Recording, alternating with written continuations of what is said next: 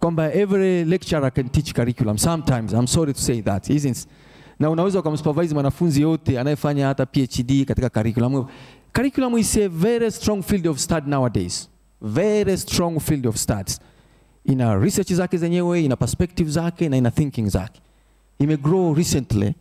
Kabla hapo kwenye vyuo psychology ilikuwa inachukua nafasi kubwa sana. Na kila mwalimu ukimuuliza, mimi nimesoma psychology, najua kuweka watoto vizuri. They were not mentioned about curriculum, isn't it? Previously.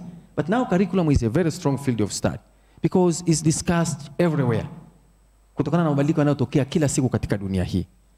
So how do we plan our curriculum? Tunafanya vipi changes? Tunawatumia watu gani kufanya changes? That's very important. Unaweza kusema kuwashirikisha walimu, but teachers, they are very good in teaching. Maybe very good in teaching the subjects, but not very good in planning and deciding and planning. Kitu ambacho kinaweza kikawepo. Yes, my final thoughts, or our final thoughts. We need in-depth discussion among key stakeholders on curriculum for primary education. In-depth discussion. Not superficial ya haraka haraka. In-depth discussion. Tunahitaji kuona jinsi tunavyoweza kuwa-involve how key stakeholders. Kama ni kweli tunahitaji kuwa-involve ni wanamna gani na waina gani na tunawapataji. Tumejaribu wakati fulani unajaribu ukiwaita watu wengine wanazungumzia historia ya wao walivyosoma tu. Isn't? Hawataki kuzungumzia kinachotokea sasa hivi. Kwa hiyo inabidi ujue unawaita watu gani. Kuna watu sisi mwaka wetu ulikuwa mzuri, ulikuwa msasa, mlifanya nini? Na dunia sasa hivi ikoje? Na watoto wa sasa hivi wakoje? Na wengine wanaolaumu watoto wa leo kupita hata kiasi wakati ndio dunia tumewatengenezea wenyewe. So what kind of, and then change need to be realistic. Mabadiliko ambayo tunayafanya yawe realistic. Yaangalie uhalisia wa Tanzania yenyewe ilivyo. Kwa mfano unafanya mabadiliko ya haraka sana ya mtaala, una nchi kubwa, kiasi kwamba huwezi kusafirisha, huwezi kupeleka huo mtaala kote kwa haraka, huwezi kuandaa labda vitabu kwa ajili ya huo mtaala, huwezi kutrain walimu wote kwa wakati huo, na unafanya mabadiliko kwa muda mfupi. You should be realistic. Take into consideration your own capacity, the geographical situation ya nchi, the kind of teachers you have, and whatever. You have to be very realistic. Otherwise, yatakuwa yanatokea mabadiliko ambayo kila wakati yanaleta nini? Yanaleta complain na hakuna mafanikio. Kama ambavyo tunaona kwamba mabadiliko ya 2015 na 2016 bado hatujakaa vizuri mpaka leo. Although it is almost 3 years. We are still struggling. We are still struggling. Sasa tutastruggle hapo mpaka 2000 na ngapi? Mpaka labda mtaala utafikisha miaka seko nzima ya miaka 7, we are still struggling. Yes, anything more? I don't think if I have anything more, but I will say that kubadilisha mtaala wa nchi is not a small exercise. It's a huge exercise.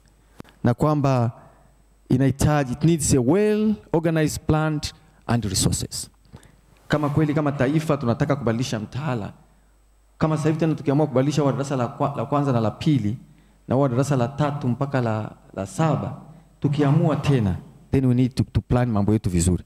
Na tuwe na resource, na tujiandae, na tuwe na very clear plan. Otherwise tutaingia kwenye matatizo. Kwa hiyo hii professional paradox niliyoisema hapa inatusaidia kuelewa walimu wanasema nini kuhusu mtaala tulionao.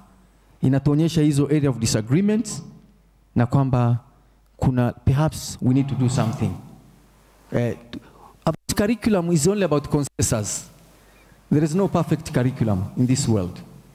Hata ukienda Uingereza utakuwa unabadilisha curriculum. Kenya juzi walibadilisha curriculum, walimu nafikiri karibu waligoma sijui. It was a very big discussion in Kenya, walikuwa wanaenda kwenye competence based curriculum also. So there is a lot of discussion. Kwa hiyo sio kitu kirahisi kiasi hicho, lakini kikubwa tunataka tufikie consensus. Hata kama hatutafikia agreement ya kwamba ni sawa iwe hivi. Basi mimi nasema asanteni sana kwa kunisikiliza, na hiyo ndio presentation yangu. A very brief presentation about curriculum. a brief start. Thank you.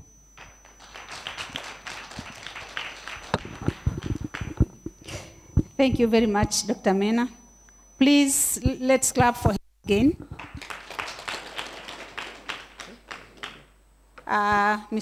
Dr. Mena, you brought a lot of really paradoxes in your presentation, but it's really eye-opener for us all. And you brought a lot of things, but a very constructive way. You were looking into curriculum change, standard 1 to 2, and also standard 3 to 7. And in standard 1 and 2, you said the change was made in 2015, and it covers literacy and numeracy skills, activities-oriented, supportive skills, and the literacy and numeracy is 80%, while supportive skill is 13, and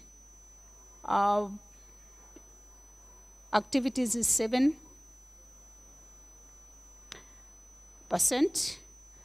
But change of curriculum from standard 3 to 7, emphasis is also literacy and numeracy skills, and this is across the curriculum.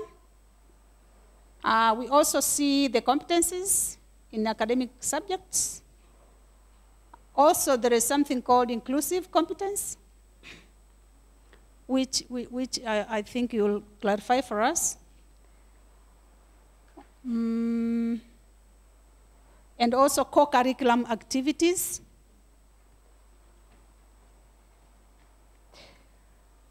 And then you wanted to understand teachers' perspectives on these changes.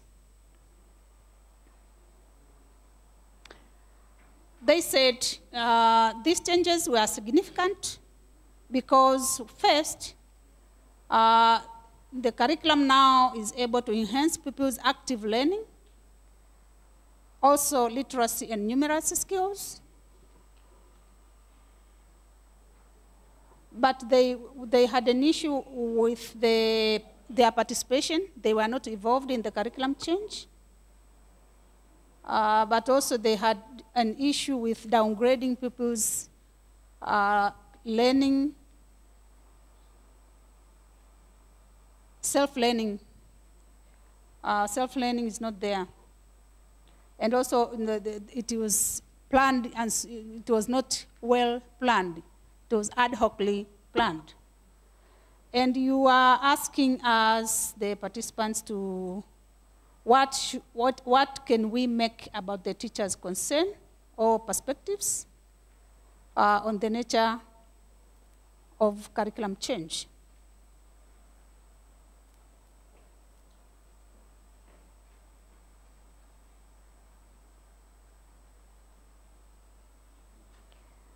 You went on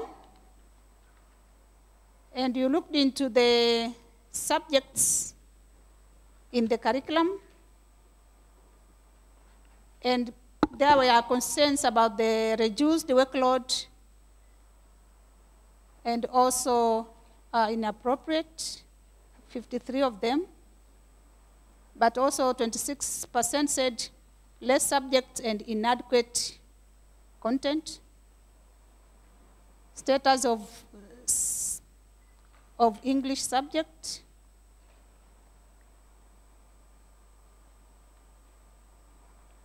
There are something that I didn't catch well.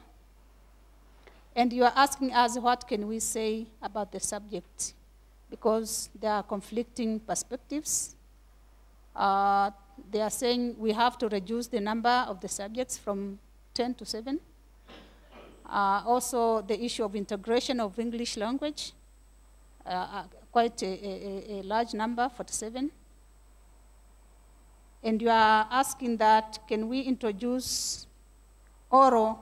I think those were just your views, thinking that maybe you are concerned about why are we not teaching standard 1 and 2 English, and I wonder why. because I know you are a critical thinker, and you are not supposed to go that route. And then, final thought, you are requiring that we have really in-depth discussion on the primary education curriculum, and also we need a mechanism for change of curriculum so that we have realistic curriculum. I have several questions for you, few actually. Yes. Now you got these answers or responses from the teachers. I'm seeing, I wonder if you had more questions on them, because as they respond to your questions, I wonder if they were also aligning their responses towards the framework that you were looking at.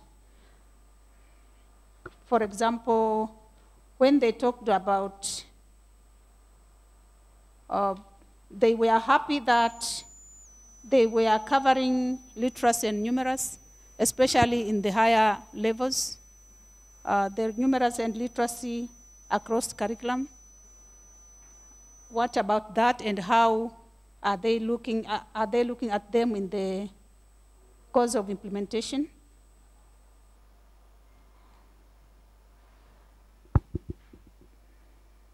I was also wanted you to explain on the issue of inclusive literacy, how they are taking about that and implement that, especially in the context of education provision in Tanzania now.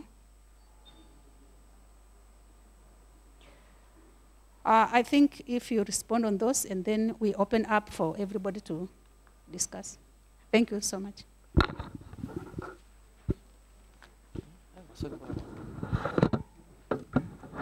Yes, thank you very much for the, thank you very much, Professor, for your comments. And well, if I ask teachers more questions, of course, in my paper you can get their statements, what they said about the curriculum. Now, about literacy and numeracy across curriculum. In fact, I did not go to this level, asking them how do they see about teaching of literacy and numeracy across curriculum. It was, I was not interested with this. But from my experience, I know that perhaps there is a problem there. Yes, from my experience, I know that there is a problem there. Huyu bwana amezungumzia neno kuchopeka, isn't it? Naomba nizungumze kwa Kiswahili. Bwana amezungumzia kuchopeka. Ukiangalia ule mtaala unavyotaka, unataka kila somo unalolifundisha uemphasize literacy and numeracy. For example, kama unafundisha hesabu, uhakikishe pia kwamba wanatamka vizuri, wanasoma namba vizuri, wanafanya kila kitu. Kama unafundisha sayansi, wanafanya vizuri hivyo, wanasoma maneno ya kisayansi vizuri, wanatamka vizuri. Kama ni kuandika essay, wanaandika essay nzuri, wanafanya hivi. Lakini hiyo level mimi sikuifikia, lakini najua kuna hiyo changamoto. Na uzoefu wangu mwenyewe binafsi, sina mambo ya lugha, kwangu sio muhimu sana. Wewe andika unavyoandika tu, mimi I'm interested with the number. Kwa hiyo nafikiri sikwenda, lakini I think it's the area which we can do another study, isn't it? It's an interesting area to see if really. Na neno kuchopeka lilo tu lina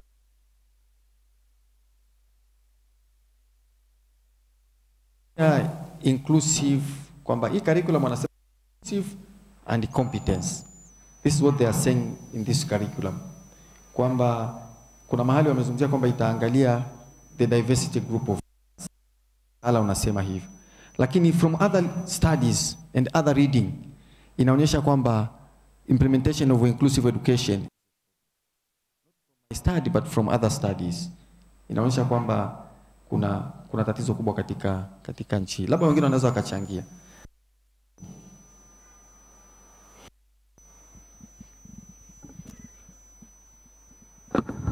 Thank you very much for your response. I'm seeing 2, 3, 4, and 5, and then you respond before I. What are other?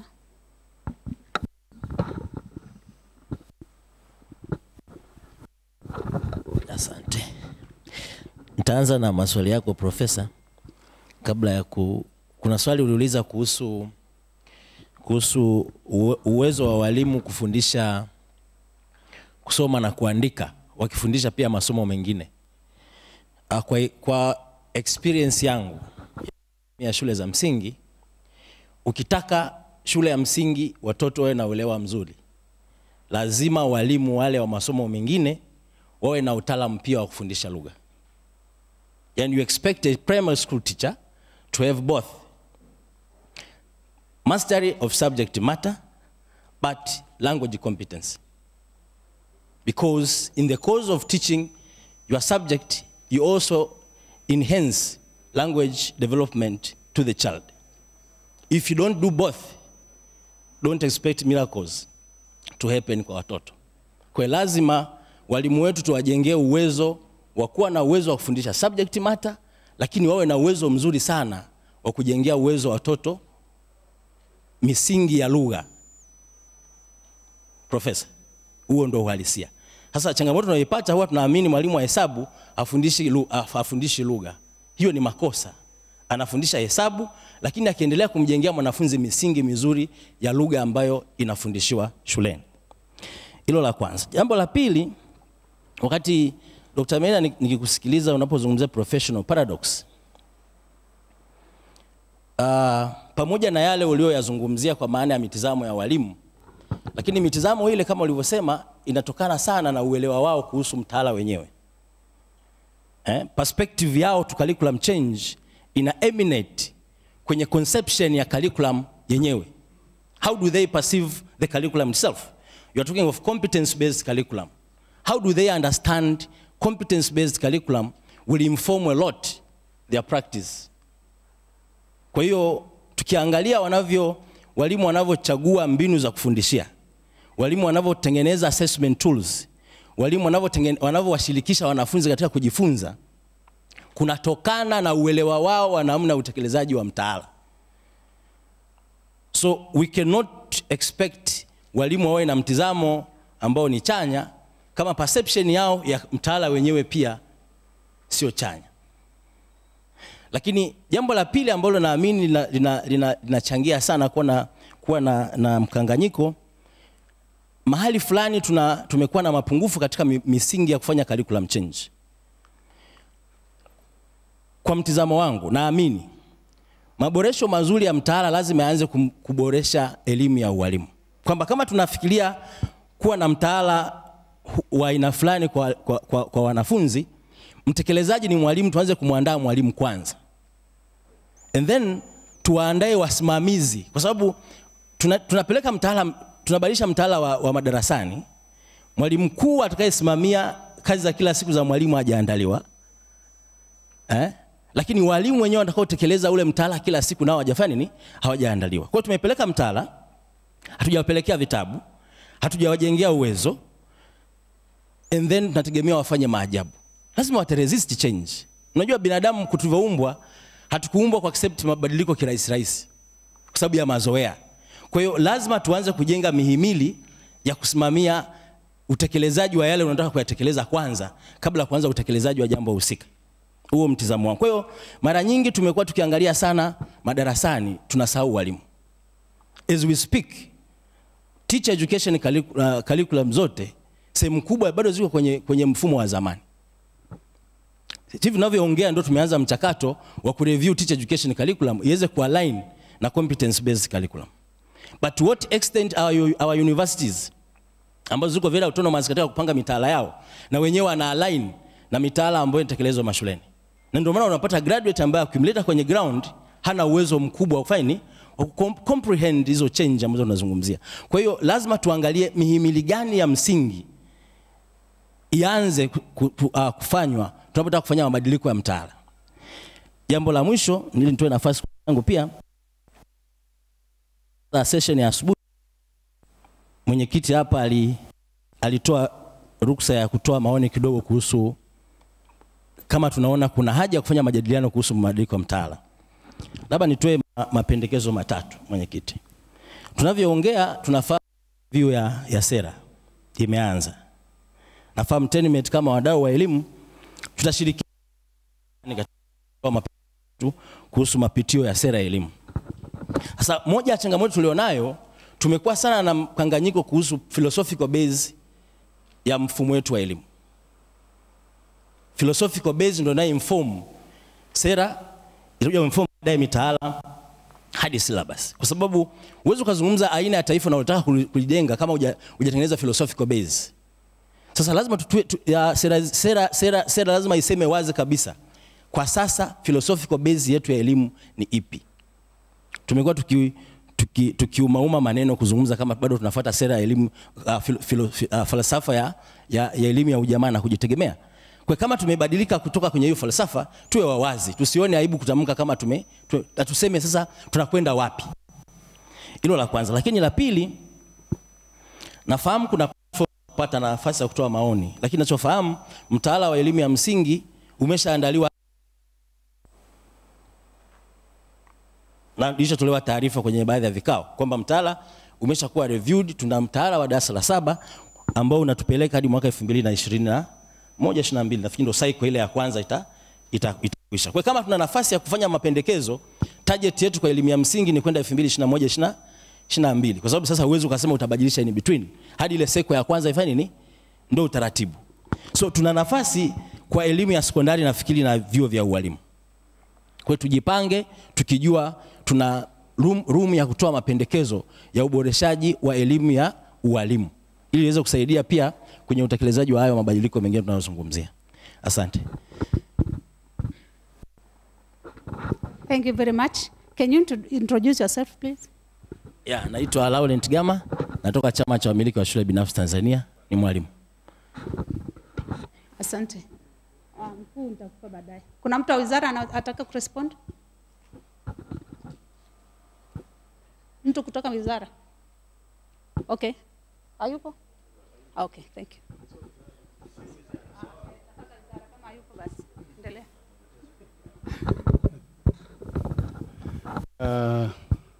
Thank you, moderator. I wanted to ask Dr. MORENA a question. It could be something for his follow-up. I wanted to know the characteristics of the teachers who were involved in the study. And this leads me to my second question, which is, why were the teachers complaining? Because it's not that when people complain, and their complaint is actually a genuine complaint. I'm a teacher by profession. I prepared my notes. I've been teaching for, say, a number of years. I have got my notes, so I just go to the class, and sometimes I don't even take my notes because I have already mastered the concept. I can just go with my piece of chalk and just do that. And today you bring a change. You want me to read again? And sometimes a change of curriculum also comes with change of the books, reference book, textbooks, and reference books. So you want me to read again? You give me more work. So sometimes I think we need to also follow up. Why are teachers complaining? And then you also you have to do a kind of a triangulation, because they may be complaining because they don't want to study, they don't want to read, they are busy.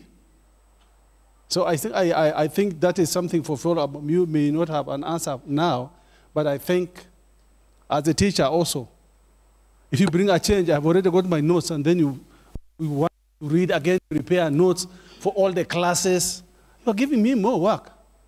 Of course, everybody opposes a change. We all don't want change. When we wanted to go multi-party, it's only 20% that said we want multi-party. The rest 80% said what? We want to remain with one-party system.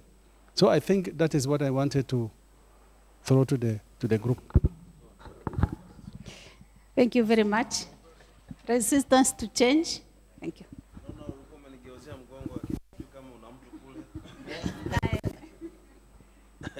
Good morning. Dr. MORENA, asante kwa topic nzuri, na kimsingi is the curriculum ndiyo itakayotupatia wanafunzi ambao wanaweza wakamanage nchi hii katika miaka ijayo. Lakini what I would want to get from you, kwa sababu we are only talking about curriculum change, curriculum change, curriculum change. Lakini sijasikia determinants zinazofanya curriculum iwe changed. For instance, what we have currently, hiyo ya darasa la kwanza na la pili, ni issues zipi ambazo ni really concrete, ambayo ina amount sisi kuchange curriculum? I would want to get that from you. Lakini pia nimesikia ukiongea kwamba hiyo curriculum ya standard 1 and 2 is more of activity oriented, heavily activity oriented. Lakini also I wanted you to listen to your perspective kwenye issues za personality development za watoto. Kama hizo curriculum zina any element. Kwa sababu what I'm seeing kwenye maendeleo ya elimu na curriculum na wanafunzi tulionao, mimi to me is more of a personality development. Issues are soft skills kuanzia mwanzo. Sasa is there any way ambapo unaweza ukatushauri differently kwenye hiyo mitaala ambayo umeikagua na umesema ni mzoefu kwa uzoefu, utueleze what is missing kwenye hizi curriculum, especially kwenye issues of personality development. Na hapo ndio naona kuna kazi kubwa kwa taifa la Tanzania. Issues za hizo skills ambazo ziko related na personality development. Asante sana.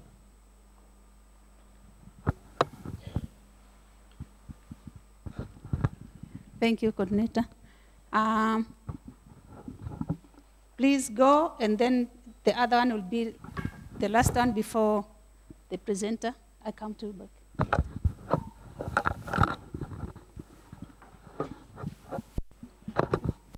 Nashukuru moderator. Tunashukuru Dr. Mena kwa presentation nzuri. Jana nilivyoona hii title ya presentation yako ni kidogo kwamba kwa nini umekuja na kitu ambacho ni self contradictory, ambayo ni paradox, kwa sababu pia na kufahamu na umehusika sana kwenye mchakato wa kubadilisha au kuimprove mtaala. Na nianze tu kusema hivi, of course nahisi kama tunaangalia tulipoangukia kuliko tulipojikwaa. Amezungumza vizuri pale shule binafsi kwamba huu mchakato tumeuanzia mbele sana, lakini sasa tumeshaufanya, hatuna haja pia ya kulaumiana sana. Nikianza kurudi nyuma, kwa sasa hivi tuna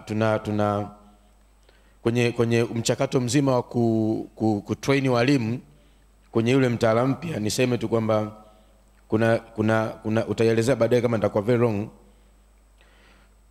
Walikuwa trained walimu wachache katika shule moja, na mimi nitegemea kwamba tungetumia cascade mode approach, kwamba wale walimu waliokuwa trained labda wangeenda kutrain walimu wengine, ingeweza kusaidia. Kwa mfano, utakuta kuna shule zingine walimu wamekuwa trained, wengine wamestaafu, wengine hawapo na nini. Kwa hiyo utakuta shule inakuwa haina wale walimu ambao wameenda au wamepata mafunzo ya mtaala mpya.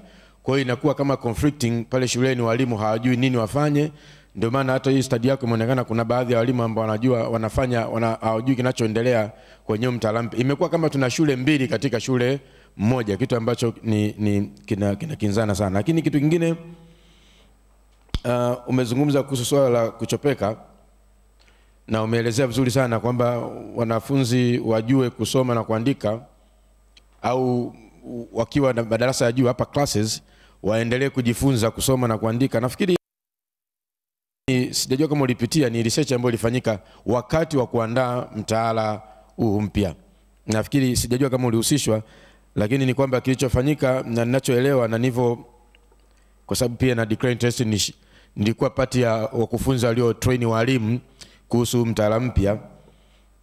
Lakini tatizo lilikuwa ni kwamba kuna baadhi ya walimu pamoja na wanafunzi walifanya research kwamba kulikuwa kuna msamiati mzuri sana, wanasema wanasoma kipurule. Sijui kama Dr. Mena utakuwa unakumbuka kipurule, kwa maana kwamba mwanafunzi amemaliza au yuko darasa 7 still hajui kusoma wala kuandika. Ndo hii emphasis ya kusema kwamba darasa la 3 mpaka la 6 waendelee kufundishwa kusoma na kuandika, despite kwamba mwalimu huyo hajui either lugha, mwalimu wa hisabati hajui lugha. Kwa hiyo ungetusaidia pia Dr. Mena, kwa sababu ulikuwepo, utoe clarification hapa. Asante sana. Thank you very much. Was it you? Asante. Na mimi na maswali kama mawili. Mena, kwanza tushukuru kwa presentation yake ambayo inatufungua macho na kutuonyesha ni wapi tunaenda. Lakini ni wakati present nikawa najiuliza maswali kwamba labda wakati nafanya ule utafiti ingawa ni mdogo, lakini ulihusianishaje na utekelezaji wa hii sera yetu 2014 ambao tumekuwa tukitekeleza, lakini kwa mashaka sasa hivi tunataka kuireview ingawa hatujaanza vizuri. Nitaka unionyeshe hapo element, kwa sababu tulitengeneza mtaala wa darasa la 1 la 2, alafu baada ya hapo wakatengeneza wa la 3 mpaka la 6. Sasa hizi inatengenezwa wa la 7. Nataka yani utuhusianishie vizuri hapo tuone tumetokaje, kwa sababu ninajua mabadiliko haya ya kwenye mtaala ni kwa sababu tulitaka tusuit kwenye sera ya elimu ya mwaka 2014. Lakini mimi binafsi napata changamoto ni namna gani tumeweza kuicapture katika mabadiliko haya, na sasa hivi tunataka kufanya tena mabadiliko mengine, where are we? Lakini pia nikaja swala la ili ni la wote sisi wadau. Okay, tunavyofanya mabadiliko na tunamwangalia huyu mwalimu, lakini nani anatakiwa amtrain? Kwa sababu kama alivyosema msemaji aliyotangulia hapa, wale walimu waliotrainiwa, watu wa serikalini wa wizara wako hapa watatuweka vizuri. Darasa la 1 mpaka la 2 wale wa KK nchi nzima. Lakini je, tunavyofanya mabadiliko mengine tuna mpango tayari au tunasubiri kwanza tufanye mabadiliko alafu tupange baadaye kwa train walimu? Na nani exactly atawatrain walimu nchi nzima? Asante.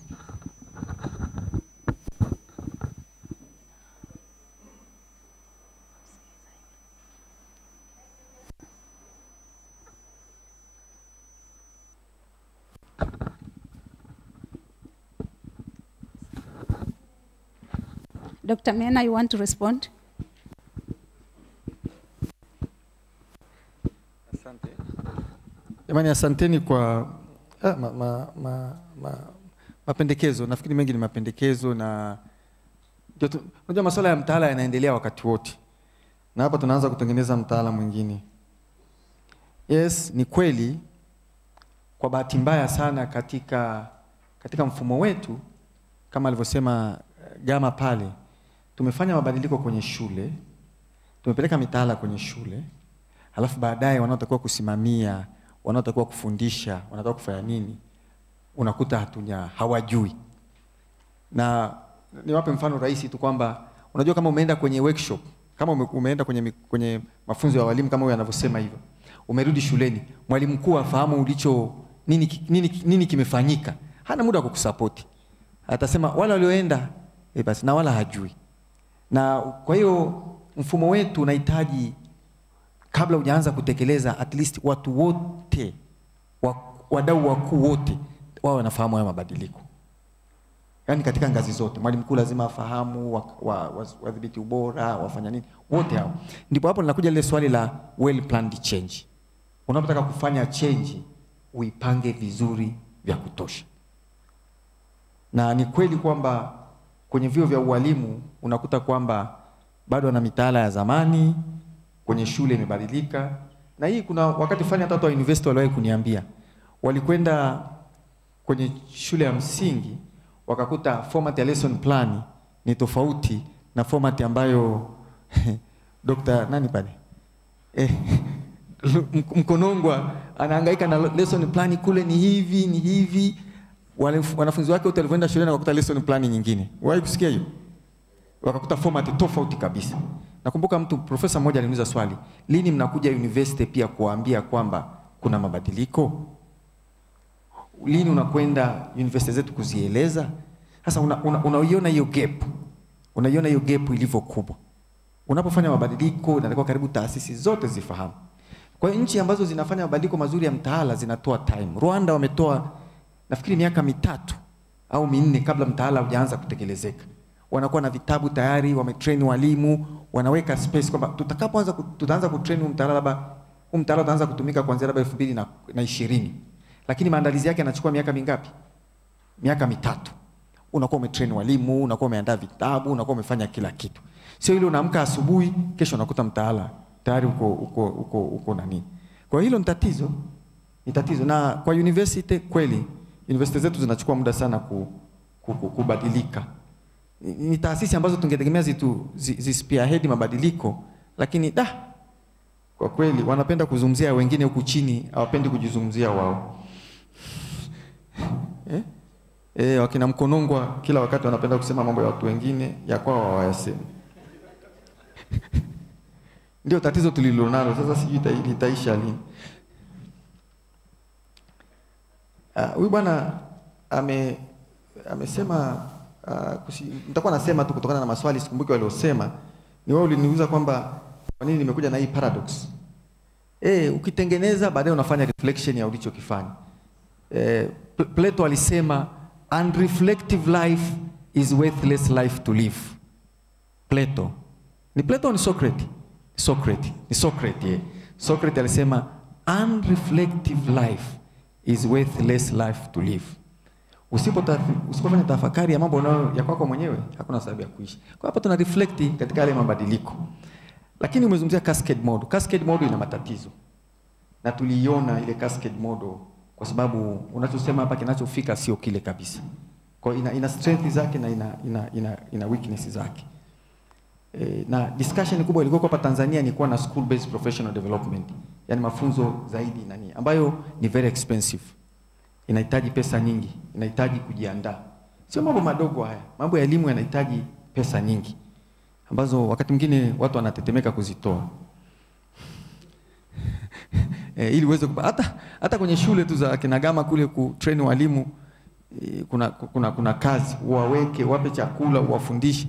Na yule jamaa amesema pale ana notes zake za miaka 10, anaweza kazitumia, hamna shida. Ningependa nataka kufikiria kwa Kiswahili nashindwa mzee Mihayo hapo. Nimepata shida. Lakini tulichokuwa tunazungumza sina maana tunayozungumza sio kuchopeka ni kama unaweka kila mahali.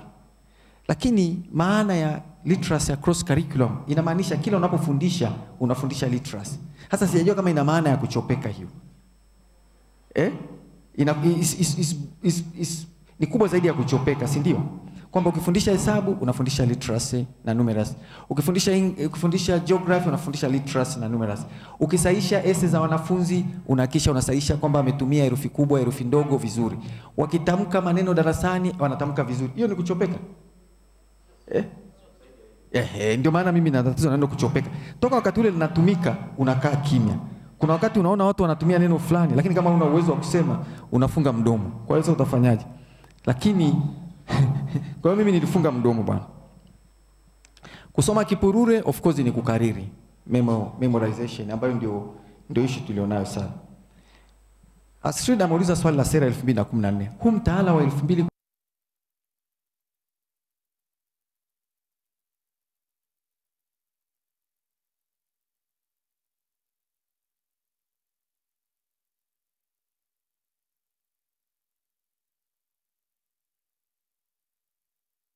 kwa mfano peace, elimu ya peace nafikiri, mambo ya peace na nini? Maadili, kuna yako kwenye global. Kuna nini nyingine kama nimekisahau? Pia tuliangalia ile zile SDGs. Zina SDG 4. Kwa hiyo ilizingatia sera 2014. Ile content ya ule mtaala. The content, how the curriculum was organized. Ulibase sana kwenye hiyo sera. Sasa kuna aspect za ile sera zinaona zimetekelezwa, kuna aspect nyingine hazikutekelezwa nafikiri, lakini sasa inakuwa reviewed. Kwa hiyo kuhusu kutrain walimu na train walimu, nafikiri mwenye walimu anatakiwa watrain walimu wake. Kama una walimu umebadilisha mtaala, you have to take that responsibility.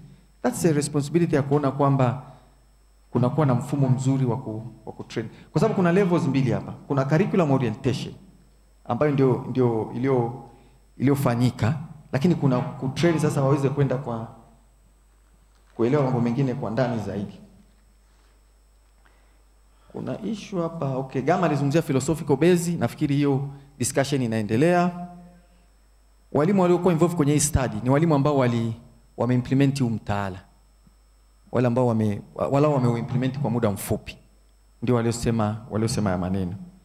Walimu wana complain, yes, ukileta change kuna resistance, that's a human, waweze kuielewa ile change. Usipofanya hivyo basi utarudi kwenye notes za huyo bwana alizosema. Na kwa bahati mbaya sana walimu wasipoweza kufahamu mabadiliko wanarudi kule walikotoka. That is the characteristics. Unahangaika kidogo, unaona inakusumbua, you come back to your green notes alizoni. Lakini kwa hii 2000 na haya mabadiliko yaliyotokea, moja, kulikuwa kuna complaint kwenye nchi kwamba watu wa RTI USAID walifanya utafiti. Ilionekana kwamba katika Tanzania kusoma kulikuwa kwa kiwango cha malalamiko kwamba wanafunzi walikuwa na masomo mengi shuleni yaka influence ile change. Lakini kunaweza kuwa kuna sababu nyingi, wakati mwingine sababu za kisiasa naweza zikasababisha mitaala ikabadilika, wakati mwingine dunia tu inavyobadilika, ICT kama hivyo. Kwa hiyo kuna vitu vingi. Watafaa unfortunate teach ni mambo magumu haya kufundisha mtu kubehave, kuheshimu, kujali, kuthamini. Ni mambo ambayo yanahitaji training ya mwalimu ambaye anafaa na methodology ambayo ni nzuri na vitu kama hivyo. Sasa walimu wetu wanafundisha mitihani. Sasa kuna vitu vingine havitatokea kwenye mitihani, lakini vitatokea kwenye maisha ya kila siku ya shule. Sina waka kama tunafanyaje? Of course hapa somo la moral, civic and moral education lazima tuandae walimu. Na lazima serikali tuweke effort ya kuhakikisha kwamba walimu wanafundishwa katika eneo hilo. Unajua huku duniani watu wengine mimi wakati fulani ukiniuliza mimi hivi kama hata form 4 wote wangepata division 1 na form 6 wote wangepata division 1, hii nchi itabadilika? Yaani ni kwamba ndio tutakuwa tumefikia Marekani? Yaani kuna vitu ambavyo tunatakiwa tujiulize sana. Hata kama tutajisifia na division 1 wote, division 4 wote, division ngapi si wote, there are other issues zaidi ya hapo ambazo sasa hili eneo linahitaji kufundisha kwa muda mrefu na walimu ambao wameandaliwa pia. Hii morality, si ndio? Hili somo wakati tunaliweka hii ilikuwa concern ya, nakumbuka mimi nafahamu, sitaki kusema hii concern ilianzia hapa, lakini ilianzia mbali sana. Ya kwamba kuna kushuka. Kwa nini? Maadili yamekwenda sana chini. Values zimeshuka na nini, tukasema tuliweke hili somo. Sasa walimu wameandaliwa, universities na train walimu wa civic and moral education. Unajua morality ni kitu, it's a very philosophical aspect and how you do it. Wale waliosomea kama kanisani na wapi watajua jinsi ya, kwa sababu ni shaping a person. It's a very long process. Hapa bado tuna safari ndefu hapa. Bado kwa kweli tuna safari ndefu. Mimi nafikiri ndio ya kwangu ndio hayo, tunafikiri sina mengine ya lakini kwa kweli mimi kama ungeniuliza leo panatakiwa papewe training ya civic and moral education, na kuna somo jipya liliwekwa la naitwa science and technology, walimu wanatakiwa wawe training. Kwa sababu ile training ilikuwa ni ya KK, kusoma, kuandika na kuhesabu. Lakini kuna masomo mengine mengi walimu hawakuwa trained. Na hata training ya mtaala wenyewe in general haikufanyika. Ilikuwa ni training ya KK. Kwa hiyo sasa ndio hivyo sasa wataendelea kwa hiyo unakuta baadaye wanaweza kaacha huo mtaala kabisa, wakafanya kitu kingine. Alikuwa anasema Terry jana intended alafu kwa sababu tuna assess sisi wenyewe tutajua jinsi ya kuassess na tutapata division 1. Asante.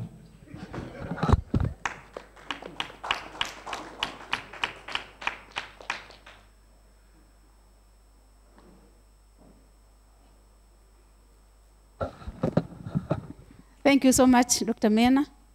So sorry for those who are putting their arms up. Time is up for tea. But I'm not closing.